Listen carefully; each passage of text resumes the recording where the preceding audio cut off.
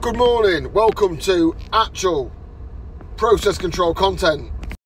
Yeah, today's actual process control content, because people ask me about this all the time. Could be all sorts of process control, BMS as well, same kind of thing, but with different things. But yeah, it's going to be very process control day today, and I'll tell you why. The reason it's actual process control day is because Frenchie, the water sparky, has gone to work for VEGA, and he let me know that the VEGA bus is coming.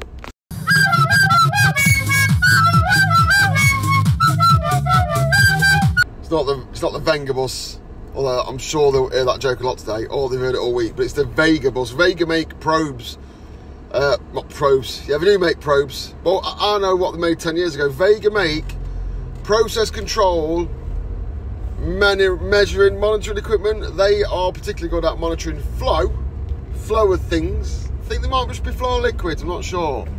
And also pressure and level. They do loads of level, I think. So I think they do flow, level. Yeah, we'll find out today, but I don't want to quote on what they used to do, but they definitely do levels. And that's a fucking 3 or 4 hour Instagram video on its own, just talking about level probes. First things first, loads and loads of people must be going, oh, what books should I read to do process control or PLCs and all that kind of stuff, or what can I watch here? My number one resource for you, if you're getting started, would be to go to this YouTube channel called Real Pars. They've got loads of stuff. It's not as obviously comedy fucking centric as me. I'm loads funnier, but it's just very serious. It tells you how everything works, it explains it, and they've got hundreds of videos. You've got to have a sift through though and just find out where the base level ones are and start working through them. That is a great resource. You can learn all about analog values and digital values and PLCs and communications protocols and fucking everything on there, because if I start explaining process control to you, this video would last all day whilst I imparted what I know onto you, and I don't know that much. I don't think Frenchie Marmosoni, I think he's a bit of a flow master. I think in the world of process control, he deals with lots of flow. And then, to make it more niche, that he can deal with everything, don't get me wrong, but he deals with flow. Flow of liquid, yeah? This flow of powder as well. And honestly, these can be whole careers. You can spend your entire career dealing with the flow of powder or the flow of water.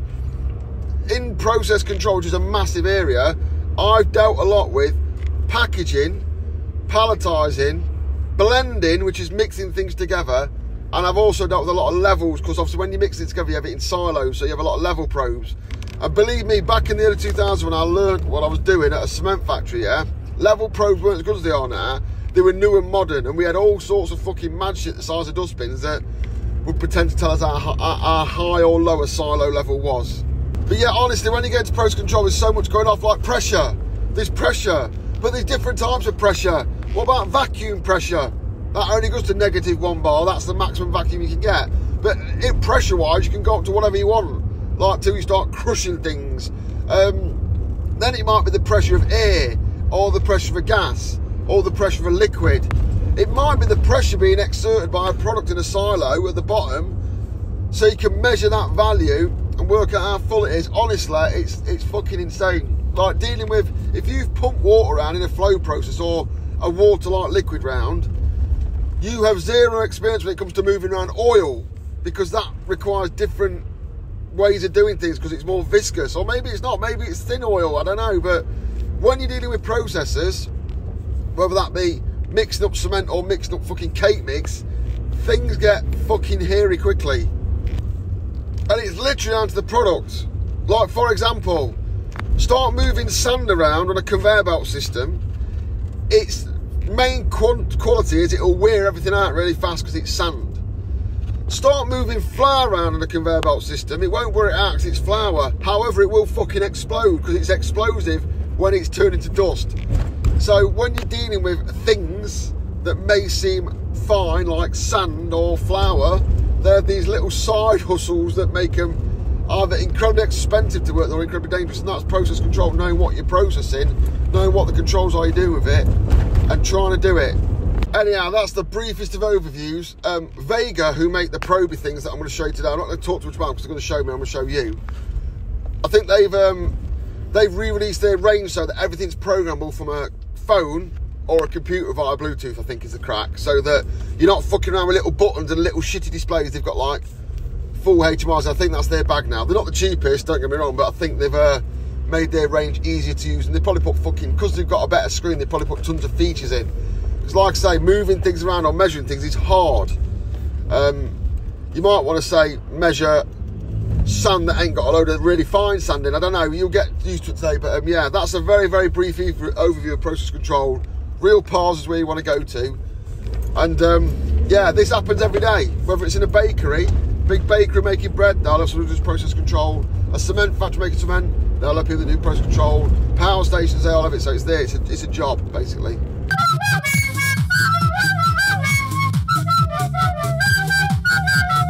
I'm going to explain, yeah, that song is a song by the VEGA Boys called The VEGA Bus Is Coming, but that's the VEGA Bus. That's the joke. I've not used the real song. One, it's just as bad, and two, unless you're 35 to 45, you won't know what the fuck it is, I'm assuming, but sort of put that in there in case you're wondering, what the fuck has he picked that music for, yeah? When I'm editing videos, it's boring. So I edit them and I amuse myself. The fact that you're amused is a byproduct of me being amused. Oh yeah, sorry, I forgot. I've used that version because the real version's copyrighted, yeah? So if I put that in, I won't make any money out of this video. I won't get the £41 that I might make in a month for putting out these videos. So I want that money. And it's not that I need the money, it's just that I want it more than the VEGA Boys. And if I use their version, they'll still let my video go out, but the VEGA Boys' music manager will get the money. Well, he ain't having it, because he inflicted the VEGA Boys on us, so I'm having it. So this one's set up as you go in. It's just a simple pressure sensor that they are making relate to a gauge on the screen as a percentage. So I don't know what the percentages are. I think you can do like a strongman competition on it, but there you see, that little disc is pitching up the pressure.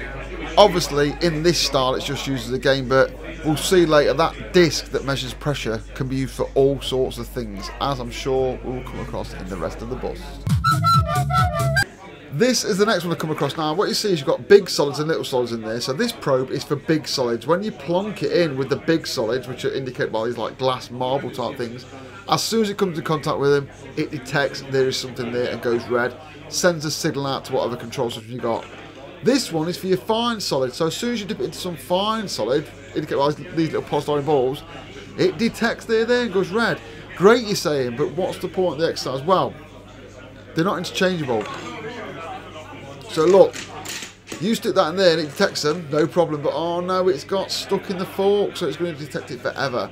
Just aware of VEGA's showing that you need to pick the right probe for the job, because that is going to say it's full forever and ever. And likewise, this one, the coarse one, it just shakes and vibrates in the fine powders and doesn't pick them up at all. So it's very important that you get the right selection. VEGA will do all that stuff for you, so just go to them. Don't try and be a hero and work it out for yourself. This probe's quite clever because what it can do is it can snub. So as you see, it's looking down the tank with its invisible force field, but it's looking through those propellers into that liquid. So it can disregard the propellers moving in front of it whilst measuring the liquid. In the trade, we generally call that snubbing. And then there, look, next to it, you've got a fork for the ultimate level. So that if any problems occur, as the tank's filling up, it's the ultimate level, which is that fork probe. So little bits and bobs going off there that are a bit different. I'm not going to get into the technicals on this one, whether this was ultrasonic or what, but it's got a send and a receive probe. And you'll see there, look, they can see each other, hence it's green. When I put my hand in front, it goes red because it can't see each other. Simple. This sensor's like that, been around for years, but this one's got a bit more funkiness. So it can see through pipes. So as you can see now, like, it can't see each other. But when I put the pipe there, it can look down the pipe and go green, which is extremely useful in the process industry. So it's seeing around the bend in the confines of the pipe. Then also, it can look through other things. It can see through other materials. So in this case, it can see through glass and plastic. So if I put this piece of glass here, look, it can still see its friend through that. But if I put my hand in the way of the glass, it blocks it off. Particularly useful, say you're deciding you don't want to put a probe in, but you could put some glass windows in it. You could look at products through the glass. You might get hold upon the glass and stuff, but it's options. It gives you options. If it's liquid, that's going to be fine. You can have a glass window. Don't want to use glass because your food, well, they've got some funky plastics you can use, the MDEPs and all that. It sees straight through that, so you could have a plastic side and you can look through it. So really, really useful in the food industry. Again, I'm not getting mad technical on here, but this is one of their cheaper range of probes. Very simple, it's got Bluetooth and all that. You can see it being used there, to look down at that water, and it can offer flow and level in an extremely cheap package. It's to compete basically with floats, where you'd have a start float and a stop float, and they would be shot and get twisted up with each other. So Vega do a simple probe for that, which is something I want to be looking at actually. This is another one from their cheaper range. It's measuring flow. I don't know how. It sees the water below it, goes through that channel so it gets faster, but it's non-contact flow measurement, which I do not understand. I don't get why it does it. Please someone explain to me. I need to speak to my man on that one, see what goes off. But yeah, that's a decent thing. You don't have to have something in the water to get that previously. They do all sorts of normal probes and mad probes. This one though, it's got a very narrow beam. So look, it can see down that silo through those holes. Those baffles just there to show you. Won't normally have baffles like that, but the beam is so narrow, it can look a long way down a vessel. So it could be a borehole pump or a well or something like that. So that's really, really useful for looking down pipes, see if they're blocked or where blockage occurs, that kind of thing. These probes have loads of different uses. There's a lower unit there, a nice hardened lower unit, so you can have the probe at the top of that tank, as shown there, cable coming down to the outside, so you get a visible representation at the bottom of the silo of what is going off. Quite a nice little feature. Could have done with that when I worked in the cement industry, to be honest, because we always need to do that, and the bottom units were crap and got broke. This little fella is radioactive, so there's some radiation stuff in there, yeah, that it can fire through and that can receive it.